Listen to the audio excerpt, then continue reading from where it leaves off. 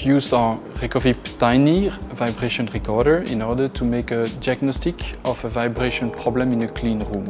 The problem was identified to be coming from a compressor, making vibration to the floor, which is transmitted to the clean room.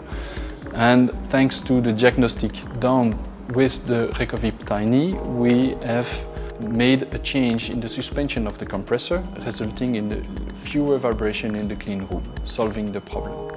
In order to start the measurements with the recovib.tiny, all you have to do is to connect one or several recovib.tiny to a computer through the USB connection, and to define for each of them the start